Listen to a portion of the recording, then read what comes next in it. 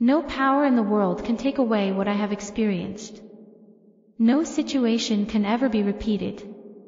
The author, who was sent to a Nazi concentration camp where many Jews were persecuted and miraculously survived, talks about the meaning of life.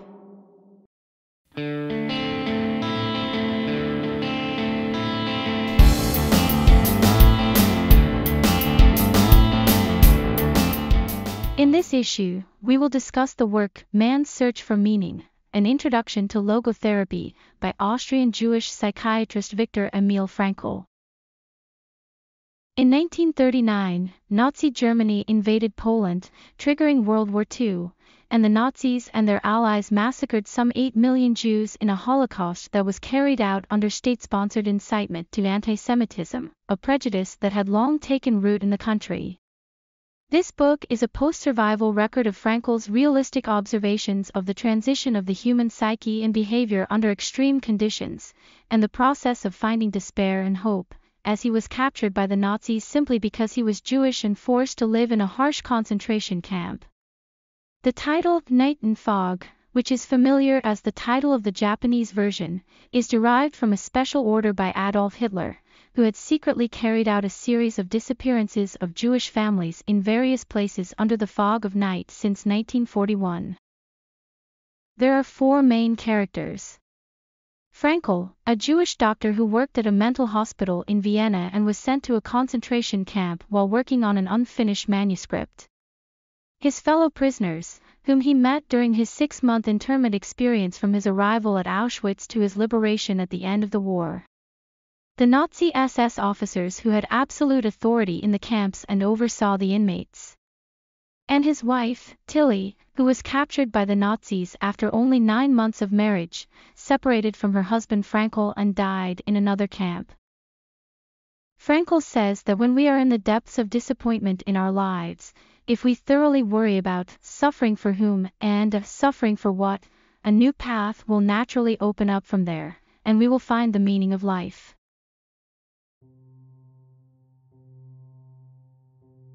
One morning in 1941, Frankl, then 36 years old and living with his family in his hometown of Vienna, Austria, was ordered by Nazi authorities to report to the military headquarters, which was conducting a hunt for Jews. Secretly, the hunt for Jews had been going on in and around Germany since 1933, before the outbreak of World War II, and there were 6 camps in Germany when war was declared. In addition, over the next 2 years, new camps were built in occupied countries such as Poland and Austria. More than 12 million Jews, young and old, were taken to these camps, which claimed 8 million lives. Although the actual conditions inside the camps were kept secret by the military, rumors gradually began to leak out, and Jews lived their lives with bated breath, thinking, "Tomorrow is my life." Frankl, who had just started his own private psychiatric hospital after working at a mental hospital in Vienna, was also ordered to report to prison, and he prepared himself for the day had finally come. However, he unexpectedly attracted the interest of the Gestapo, Nazi Germany's state secret police, when he spoke about his knowledge of neuroses and phobias, and was given a 1-year stay of detention in a camp and allowed to work in the psychiatric department of a Gestapo-run Jewish hospital. He began writing a manuscript to summarize the theories he had developed as a doctor in conjunction with actual cases before he was eventually notified that he would be sent to an internment camp. Once placed in a camp, there is no guarantee of life. He wanted to leave a proof that he had lived. Through an intermediary, Frankl obtained a visa that allowed him to seek asylum in the United States, but after much deliberation, he chose to stay in Vienna with his family. The day finally came in September 1942 when he was on the verge of completing his manuscript. After his capture, Frankl was sent to a camp in Czechoslovakia with his parents and his wife, who had only been married for 9 months. His father soon starved to death in the camp, and after 2 years of detention there, Frankl was sent to the infamous Auschwitz concentration camp. His wife, who worked at the arsenal, decided to accompany Frankl, even though she was exempted from being transported to Auschwitz. The couple was transferred to Auschwitz by freight train in October 1944. A few days after their arrival, Frankl was sent to another camp in Bavaria, Germany, and his wife, who was separated from him at Auschwitz, later died at the Bergen-Belsen camp shortly after its liberation by British troops. His mother and brother died at Auschwitz, and Frankl's cherished family members had their lives taken away by the concentration camps. Frankl was one of the few inmates to survive to the end of the war at Auschwitz, which was exceptionally feared as an extermination camp, due in part to his fortunate survival during the first selection, his brief detention at Auschwitz, his transfer a few days later to a branch camp at Dachau concentration camp in southern Germany, and his transfer to Turkium, a camp for people sick with typhus rash, where he ended up at the end of the war. The origin of the story dates back to the arrival of Frankl and the other Jews, packed in a freight car, at a large stop in Auschwitz. The cry of, "There's a sign for the station, Auschwitz," rises from inside the car, which has been transported without being told where it is going. Frankl and the others, tormented by anxiety, trembled at the moment they heard this cry. It was a notorious place where Jews gathered from all over the world were robbed of their money and goods, massacred by firing squad or in gas chambers, forced to work without eating or drinking, and subjected to unimaginable human experimentation. As Frankl and the other Jews who had been taken away were unloaded from the freight cars, and at the head of a long line of men and women lined up separately, a Nazi SS officer indifferently moved his index finger from side to side, sorting the frightened people in turn. Most were instructed to head to the right, but when it was Frankl's turn, the officer thought for a moment before instructing the few to head to the left. His property, belongings, and even his nearly finished manuscript, which he had hidden behind his jacket, were confiscated, and he was stripped of all his clothes and shaved of all his body hair. Frankl is whipped and taken into the shower room with the naked people who are standing in line. He was delighted to see that it was real water coming out of the shower nozzle, not horrifying poison gas, and was forced to stand outside soaking wet in the bitter cold of the approaching winter. He was stripped of his name, Viktor Frankl, and given only a striped outfit and the number 119104. That evening, Frankl asks one of the old prisoners, "I have not seen my friends and colleagues in the camp who were assigned to another side. Where have they gone?" He points to the smoke from a chimney a short distance away and replies, "They're over there. Your friends are on his way to heaven." In other words, Frankl was sorted out as a worker and saved his life. A few days later, Frankl was transferred from Auschwitz to a branch camp at Dachau, another hellscape of forced labor, hunger, torture, human experimentation, and infectious diseases. Even so, he is amazed at the life force of human beings who gradually adapt to whatever environment they are plunged into, such as not catching a cold even without bedding in the freezing season and being able to sleep in a place covered in feces and urine without any problems. At the same time, many of the detainees who were placed in extreme conditions turned their eyes away from the horrific reality and changed into a numb, unfeeling, and indifferent state of mind. When he sees people being subjected to unreasonable violence by the warden, or when he sees his fellow workers dead in the morning, he simply looks on and no emotion arises, and gradually Frankl begins to see people abandon even the hope of living. He sees people who can no longer get out of bed when it is time for roll call, or who have smoked all the precious cigarettes they could exchange for food. Sometimes, before their lives are taken, they commit suicide by jumping into the high-voltage current barbed wire themselves. There were also many people who had pinned their hopes on an unproven rumor that they would be able to go home for Christmas vacation in a few months, only to be disappointed on Christmas Day and to die of despair and exhaustion. On the other hand, the few who survived had a goal that they never lost sight of. Frankl himself never lost his sense of mission to one day finish and publish the nearly completed manuscript, which had been taken from him upon his arrival at Auschwitz, in order to help those suffering from the diseases he had seen in his clinical activities. He spent every spare moment of sleep in the harsh conditions of the camps restoring the manuscript, spelling out words to fill the small scraps of paper that he had secretly obtained.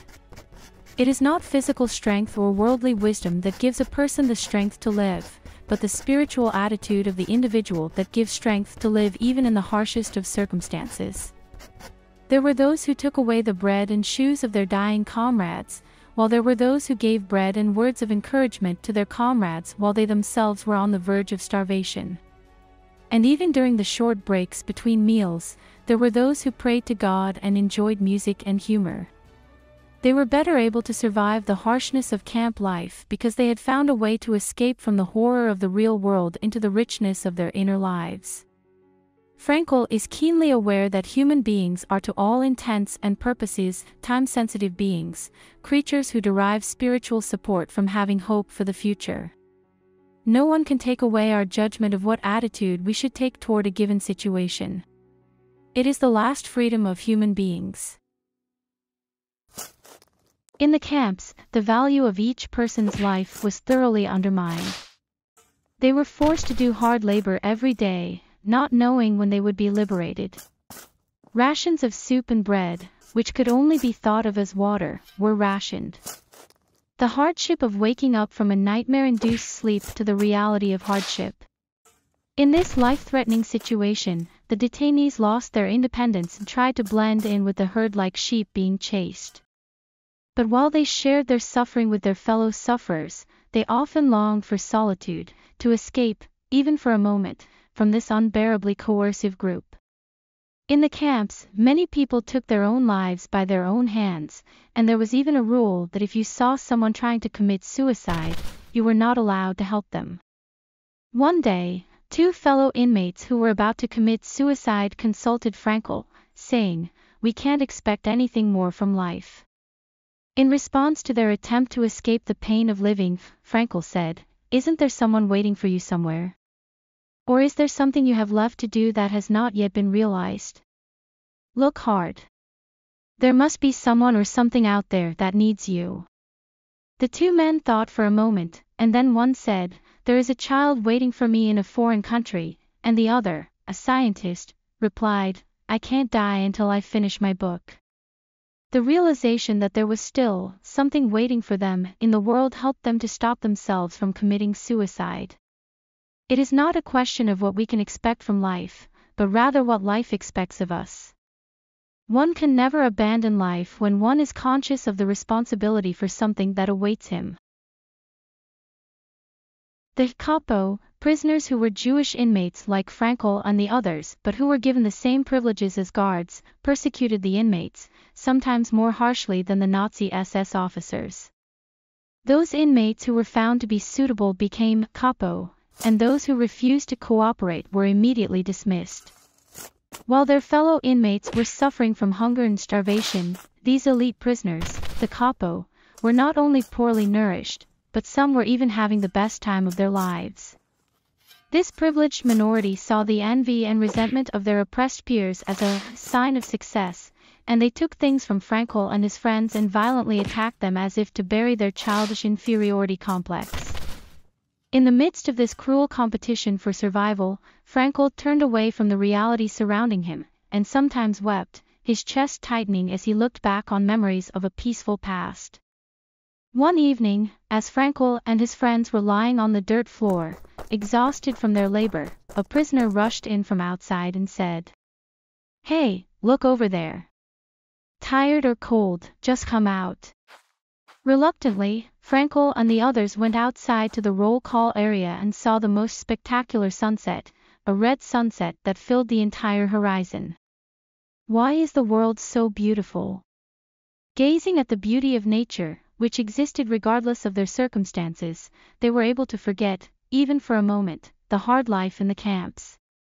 What I have experienced, no power in the world can take away. No situation can ever be recreated again. As the war front approached, opportunities for escape increased, and a fellow who was engaged in medical care in a wing outside the camp attempted to escape. After much consideration, Frankl declined the invitation from his comrades. As soon as he decided to stay with his patients, the nagging feeling of guilt that had been smoldering in the back of his mind vanished like a lie. Early in the extremely cold early morning, a bracing wind blew against the thinly clad Frankl and the others as they marched to the workshop.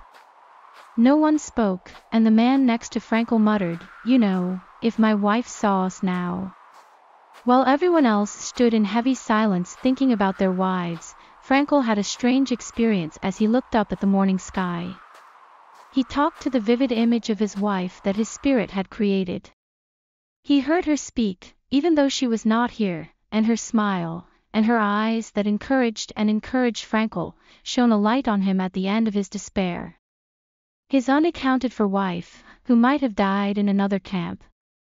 Frankl realized that if he could have that momentary experience of being deeply in touch with someone he truly loved engraved in his heart, his life would be enriched and fulfilled, and he would be able to live on the strength of that memory. Whether on the side of the camp warden or the prisoner, there were a very few who remained brave, proud, and selfless. They were not one of the herd who sought to satisfy their own self-interests, but those who demonstrated their own dignity in the face of a harsh fate. The Nazi SS officer who was the director of the branch of the Dachau camp to which Frankl was last sent spent a considerable amount of his own money to buy medicine from a pharmacy in a nearby town for inmates who were suffering from illness. Later, when the camp was liberated after the defeat of the Germans, the Jewish detainees sheltered him from the American troops by offering to hand him over only on the condition that they would not touch a single hair of this commander's head. The U.S. military took an official oath of commitment, and that Nazi officer, who was once again appointed camp director, procured food for the Jewish detainees and clothing from neighboring villagers. On another occasion, a young woman who had typhus and knew she had only a few days to live told Frankl, who was in charge of medical care at the camp, "I never took seriously the idea of deepening my interiority when I was pampered and had no problems before. Now I am grateful to fate for leading me to such hardship." Then, radiantly, she pointed to a flowering Maranya tree outside her window and said, "That tree is my only friend in solitude. When I speak to it, it replies, 'I am here. I am here. I am eternal life.'" One evening, a starving inmate steals potatoes from the pantry. The guards demand that the intruder be handed over to them, and if he refuses, they will all be forced to fast for a day. 2,500 prisoners refuse to talk and opt for a day without food, but unfortunately a power outage on the same day piques the frustration of all. The head of the residential wing team appoints Frankl, a psychiatrist, and says, "We can't have any more of our friends losing their lives due to mental breakdowns. I want you to speak in front of everyone with a proposal to prevent the next victim from occurring." Frankl spoke to his companions as they lay in total darkness. "The odds of survival are extremely low, but I'm not going to give up hope and throw it away, because no one knows what the future holds, or even what will happen in the next moment. The future is undetermined, and even though we cannot expect the war to change tomorrow, we have experienced many times in the camps that personal fortunes can suddenly fall into place. What you have experienced, no force in this world can take away. For what we have suffered and what we have accomplished becomes the past, preserved forever as treasures of the heart.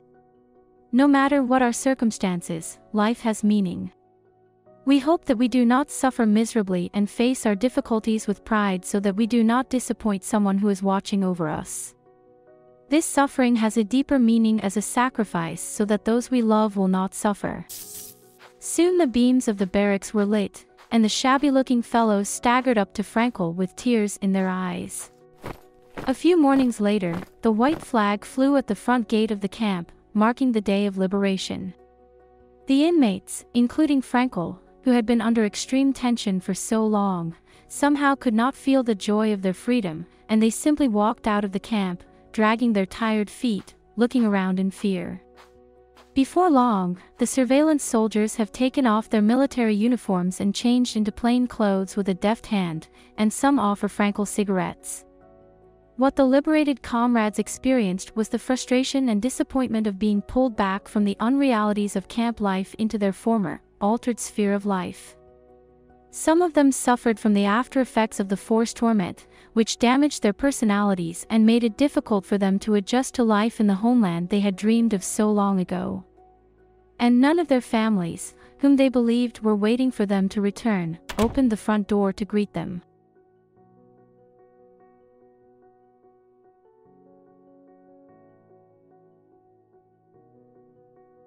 I talk with my wife. I hear her answer and see her smile. I see her encouraging eyes. And even though she is not there, her gaze illuminates me more than the sun that is now rising. I have now grasped the meaning of that which is the ultimate expression of human poetry, thought, and faith. It is the salvation of the creature by and in love.